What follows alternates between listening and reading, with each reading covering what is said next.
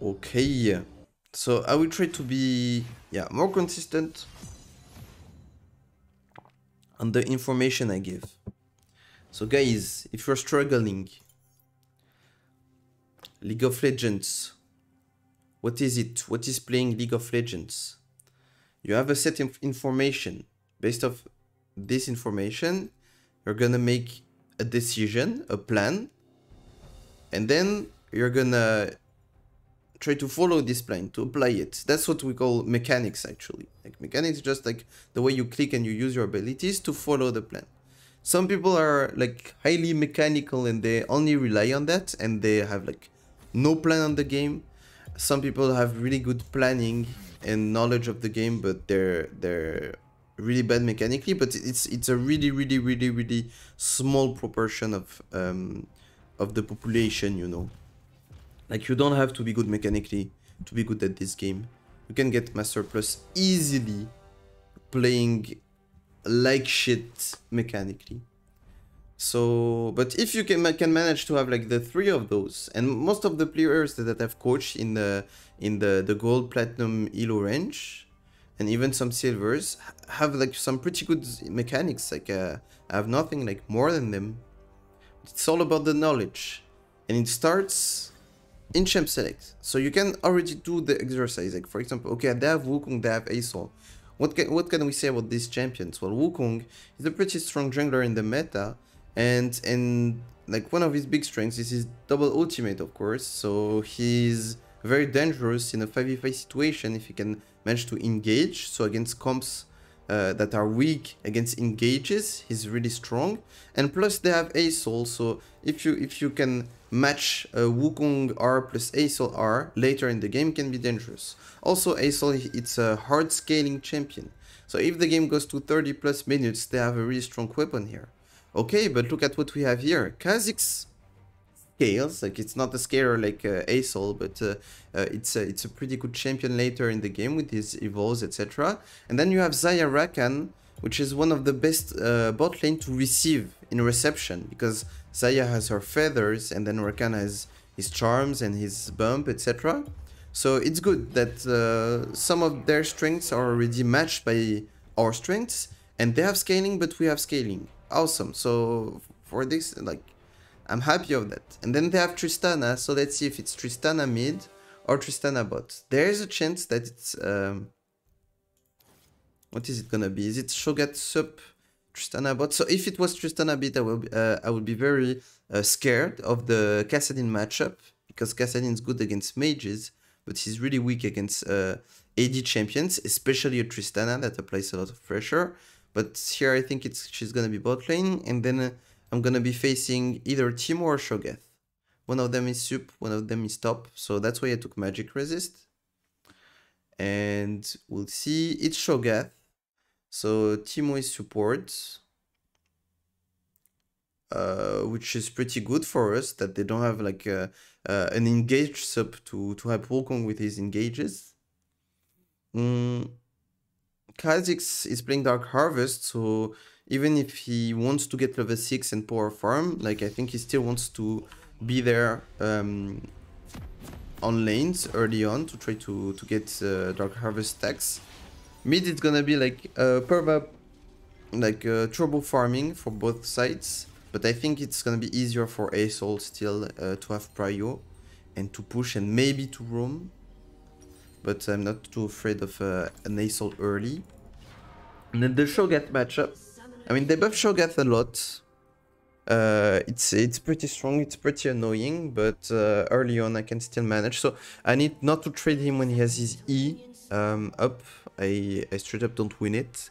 And I need to try to dodge his Qs by having like unpredictable movements. And we'll see how it goes. We'll see how it goes. After level 6, and we need to be careful if he has his R to ult like pretty early. And yeah, for all the reasons that I talked about, I think our team comp is easier to play even later in the game. But Asol is always like super scary, and Cho'Gath has some pretty cool scaling. So we'll see. We'll see how it goes. Then once you've done that, this exercise of getting info, now you have new information, which is jungle tracking. So I see my Kha'Zix starting bot, and you saw Cho'Gath was on lane. So it's likely that Wukong is starting bot as well. I mean, if he fights me... Ah, that's what they're doing. I was gonna say if he fights me in my wave, I win it. But Teemo was there.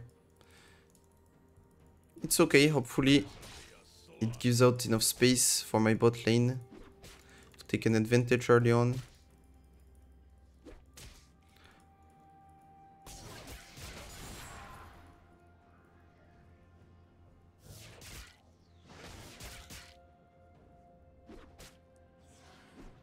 Okay, that was a bad trade, going back in when he still had his E. It's okay, now, I mean, we talked about it last game. Tryndamere infinite sustain. Like, I will just show you. I will not force anything. I'm just chilling. So as I said, Kha'Zix is doing bot to top, right? So now he cleared his bot camp. So even if he ganks mid, what is he gonna do after is do his top camps, right? But then we saw that most likely Wukong did that as well. I'm not moving because they're winning this without me. Or maybe not. Okay, that's... I mean, we will have perma information. I'm gonna get pinged off here. My team is gonna ping me, probably. Okay, no, I'm actually surprised. So most of you would have moved here, tried to compensate. I will explain why I don't move, even in higher elos. I mean, unless it's a one situation for sure. So Teemo was here level 1. For this reason, Cho'Gath was able to crash the wave.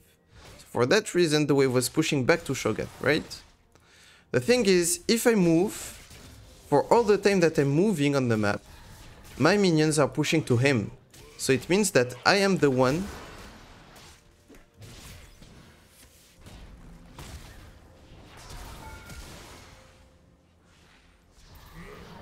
that was actually pretty stupid. I only bet on the fact that Cho'Gath had to flash on the skirmish, and he had no flash, and I could trade kill. When I was actually like super safe, I could just go off and take the pressure from three champions. It's alright. So I was gonna say, for this time my minions are pushing, so every second that I spend out of my lane, I'm losing, I'm bleeding out golden experience. So unless I'm 100% certain that we'll get something in compensation in the fight, I will not move. I will get what's certain over what's not, basically.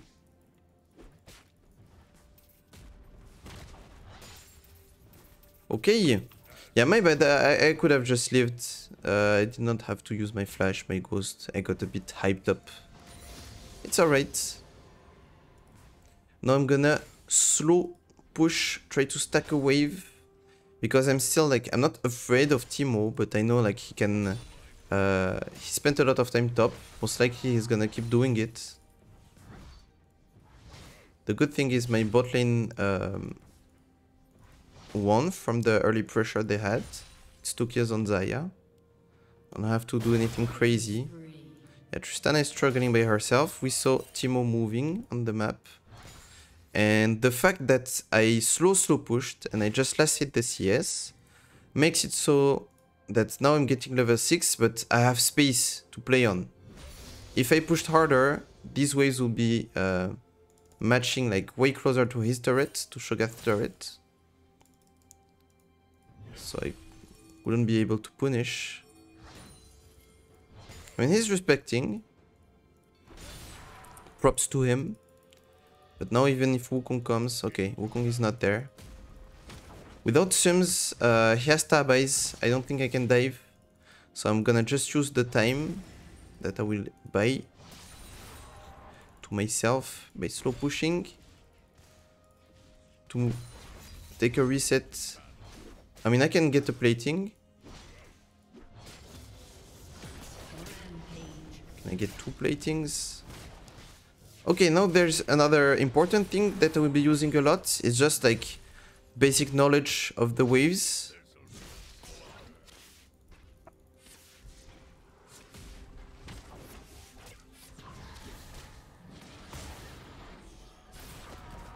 The fact that the cannon wave, they come every 3 waves. So it's 2 normal waves, 1 cannon wave. 2 normal waves, 1 cannon wave. And very often, like, you hear players say, like, you should back on a cannon wave.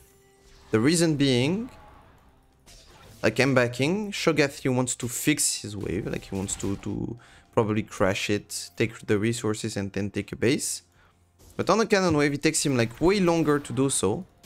So here he's still, like, struggling getting it.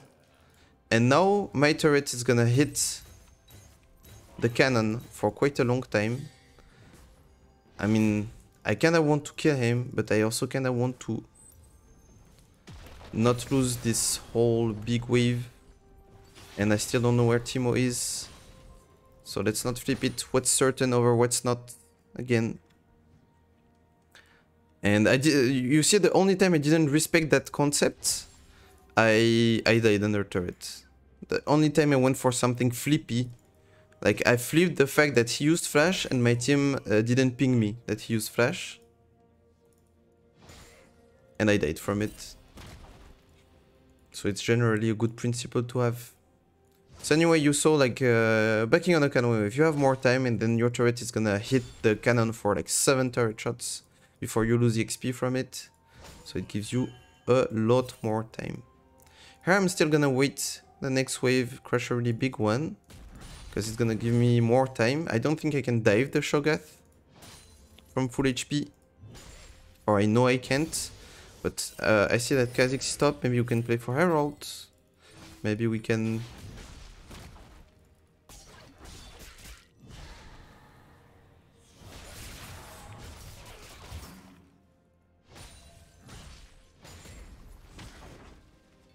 I don't know, just do something.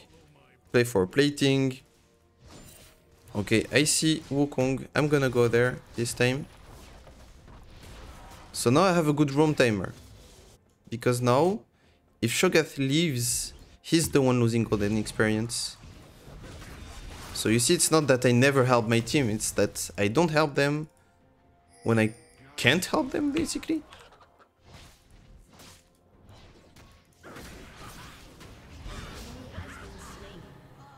And I think that Cho'Gath actually moves.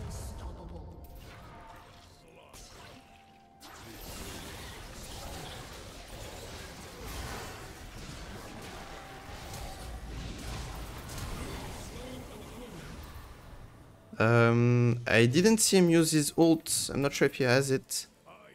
And if he has it, he can one-shot me pretty much. So I'm just gonna chill a bit, sustain back up on this guy. And then I'm back to lane. Quick, quick, quick, some crits. Crits, please. Crit, crit, crit. Nice! An ally has been slain. He dies. Okay. Good. I got the kill for myself. We killed Wukong as well.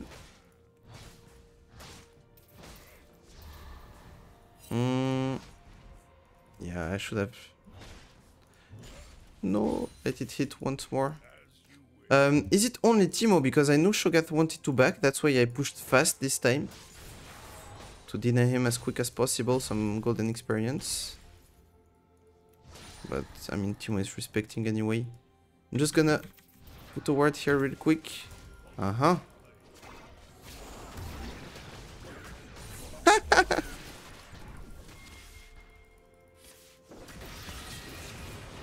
Yeah, I'm dead. I'm dead anyway. I mean, it's pretty good. I got the 300 from Herald, plus I got the Herald. So they might die here. But I think it's actually really good.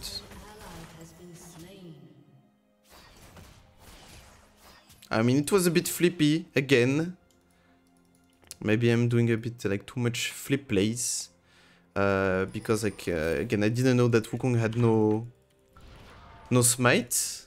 But like the way he was playing, it felt like he had no smite. I don't know, it's body language, you know. So I kinda went for it. It worked. Bot lane is winning super hard from the fact that Timo is never there. I don't think it's a good play for my bot lane to go. I mean, Isaiah has Kraken already, so it might actually be good. Okay, now I have Herald, so I have until 14 minutes to use it. So I get plates. Sheesh! Oh, what? I might just use it right now.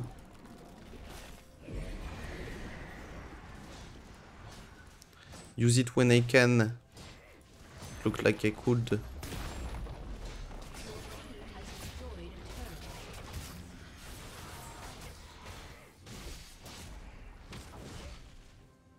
But bro, 2 levels ahead. They can do shit. I mean, now with Kraken Slayer, I might be able to finally kill the guy.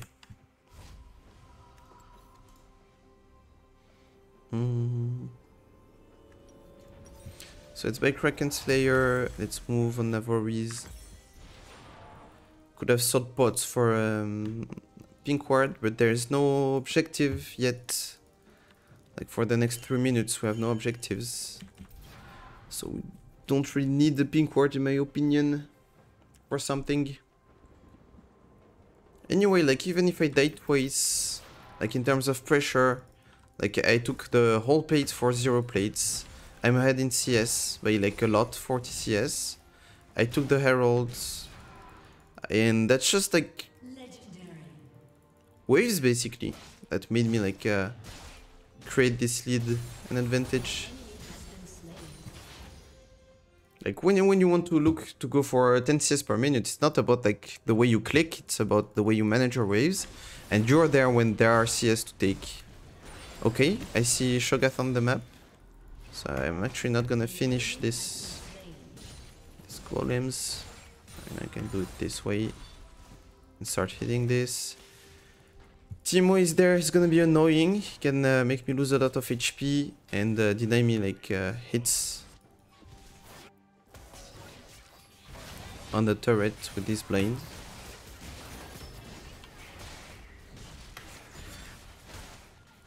Did he use Q? Yeah, I think he used Q to try to steal the camp from me.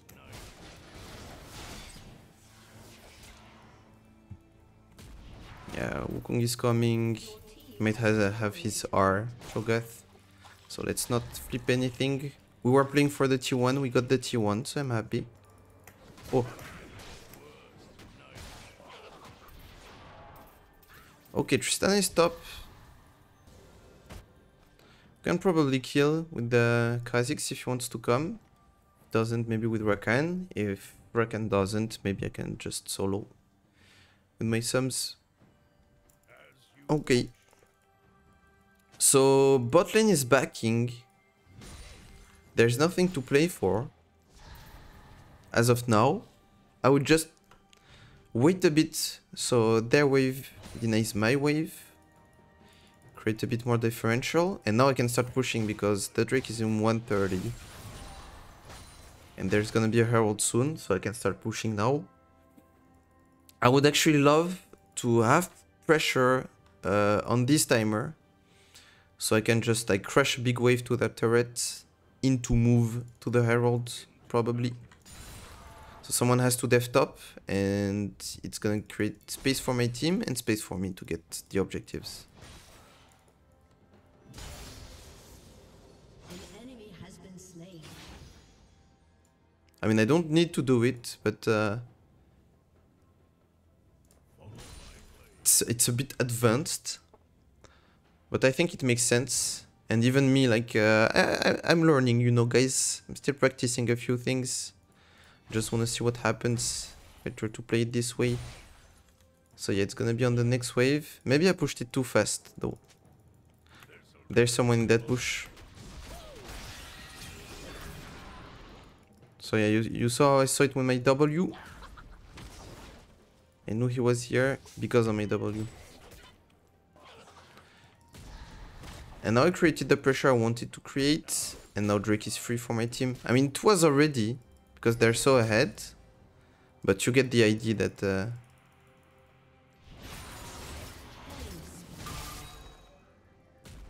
I was playing on.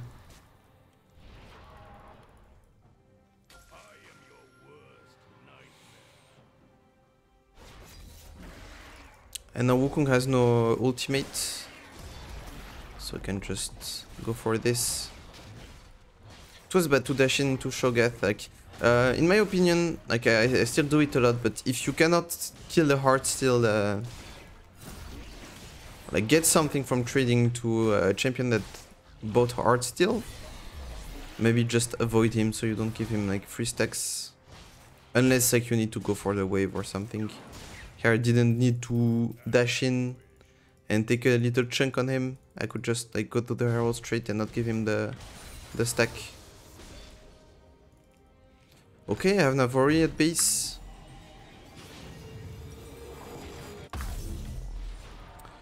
So now next objective is gonna be Nash. How do you help your team to do Nash as a split pusher? Either like you just go there, or you bring someone bot and go there, which is better, or you just go bot and bring multiple people there. Like you need to create a number advantage. That's the best way to do. And also like if you could take bot inhib, it's the best, because this way like someone is gonna be stuck bot and you can just like go play with your team, etc. So that's why I'm gonna use my herald bot rather than top. It's to help for Nash basically. Or just I'm gonna, you know, exist bot lane. We have a Zaya with 3 items. And we have a Kha'Zix, so we do Nash like pretty quickly.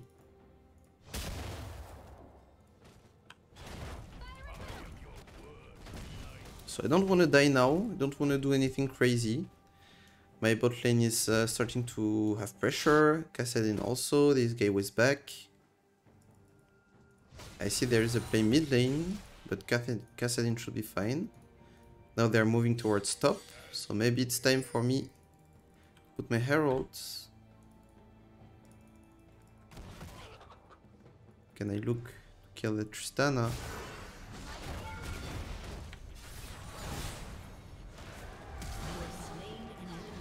Okay, now Cho'Gath TPs. Okay, my bad. They all came for me. I mean, they used a lot.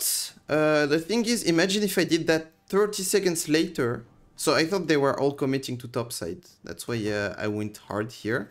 So if I just put the Herald on Tristana, it would charge. But if I kill Tristana first and put the Herald, I can take the T2, take the T3, etc.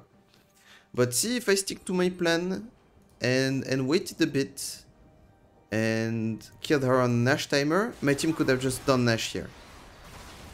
Like if Teemo, Aesol and Cho'Gath are on bot side, my team can just Nash. Shut down.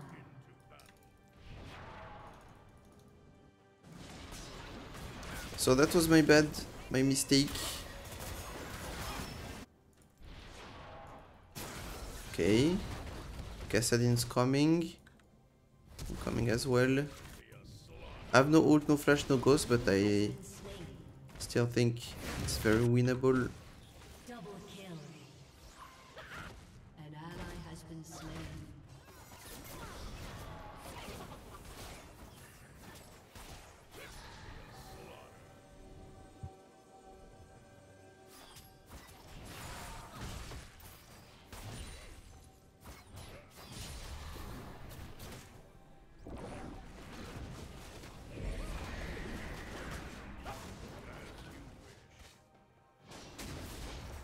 Okay, let's shrink that. So yeah, forget about, so you saw I said like, Nig, you have information, you make a plan, then you try to apply it. Well, the next step is that after applying it or trying to apply it, you have a new set of information. So you need to make a new plan, you know? So it's still important to keep your mind open and be able to switch plans if needed. Do they have vision here? Now they do. Let's go. On Timo.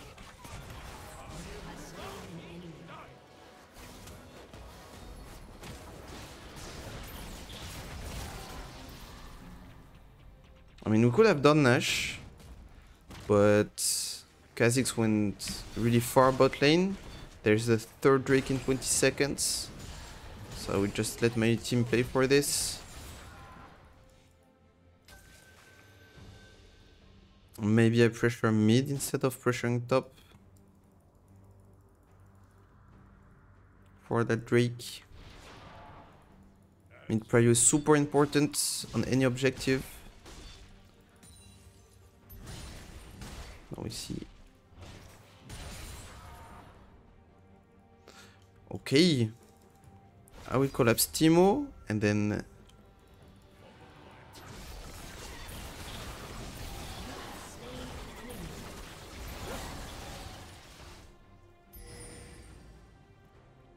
so my team should let me bot and play around Nash this time. There's a high chance that they won't do it, but I think that should be the plan.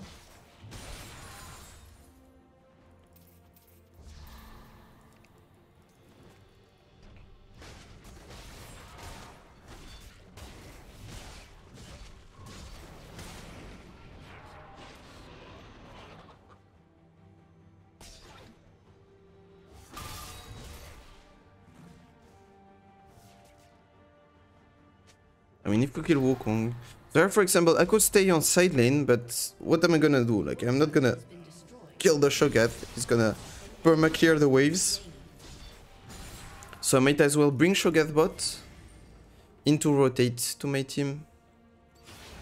So we can go for this, but we still need to be sort of careful. I mean, we melted because of Kha'Zix, because of Xayah, because of me as well. Didn't smite it. Did he have smite? Oh, he didn't. Okay, that's something I actually lost games in GM because I didn't check that my jungler had no smite. It's actually super important. I'm gonna buy this.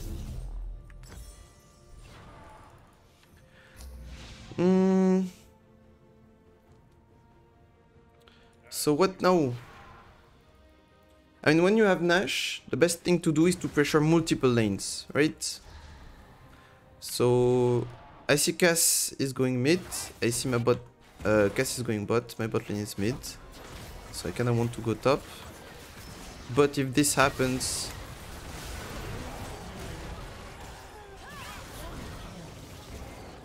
I should have id.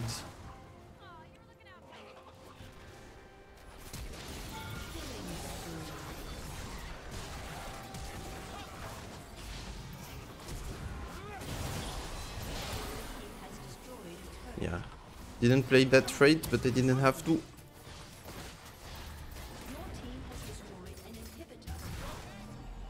Are we not ending? Are we not ending? Wait, where is she backing?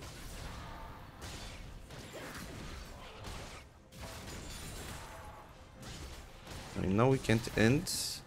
They're respawning with gold spent. HP and stuff.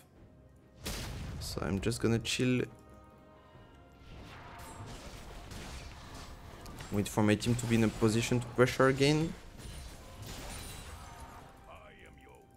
Hello, Mr. Wukong. Monkey Man.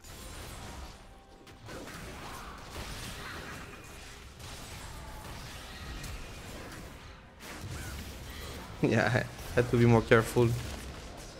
Okay, I was flexing a bit too much. Gave a big shutdown. But you see, even when you do bad plays, but you do them on a time where your team is in a position to pressure, well, your team is just gonna take something from it.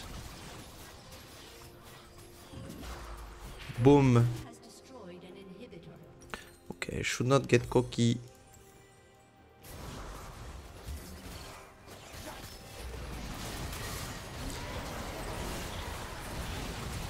Zaya has some damage now. She has 4 items and a half.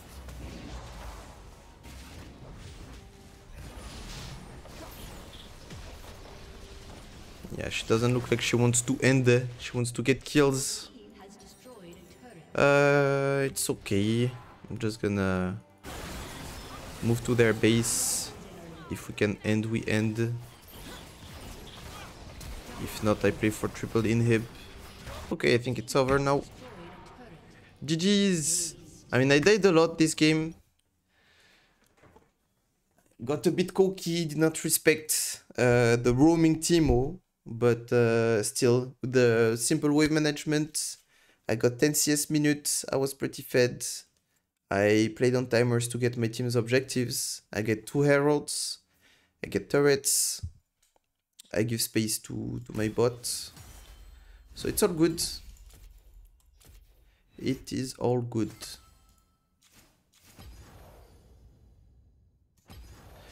Okay. Well, let's keep